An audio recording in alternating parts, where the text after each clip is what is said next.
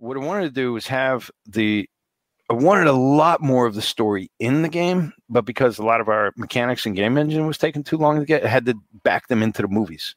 And what that meant was we had an original movie budget of about 18 minutes. But as basically years are going by and we're still having some challenges at the core engine level of getting the scale of world that we want, getting the memory management to be what we want, like things you don't have to deal with in a movie, and it all has to run in real time. So this was like, not to be underestimated challenges. And so I was thinking, I wanted so much more of the story in the gameplay. You go up, you talk to this guy, he gives you this information, you do these other things that would be very engaging. Those systems didn't develop that much more sophisticated than they had been in the past, but the systems that did was like the camera system. So what I did was I had to say, well, more of the story is going to have to be told in movie because I can't tell where in the game I'll actually be able to tell it. And this was because that depends on features and that depends on technology and tools.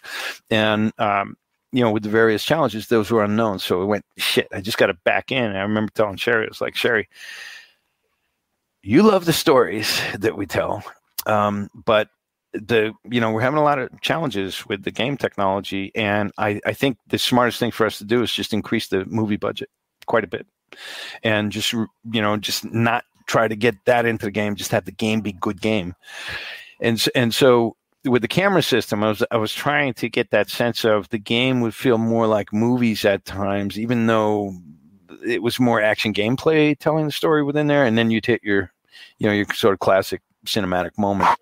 And not knowing where that would be laid out meant that we added up to, I think ultimately we delivered 52 minutes of animated, computer graphics of high resolution, 8K textures on the characters, the Gluckins.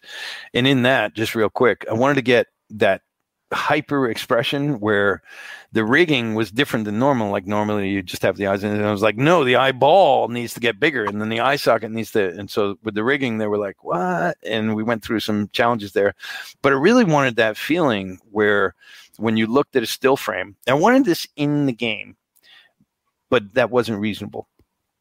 So in the cinematics, it was there where it was like, anytime you see a still frame of the characters, I was like, their expressions should be so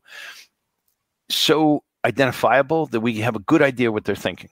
So if we just took a still shot of a movie sequence where we see a number of characters talking, we should see, like, from their expressions, we should have a good idea what's going on. So we went for what I would call hyper expressive, which often in animation, you're trying to squash and stretch, bodies and things like that. But I wanted that happening in the face in a more kind of realistic way, so that the characters would be more engaging and hopefully more funny, even though they were evil.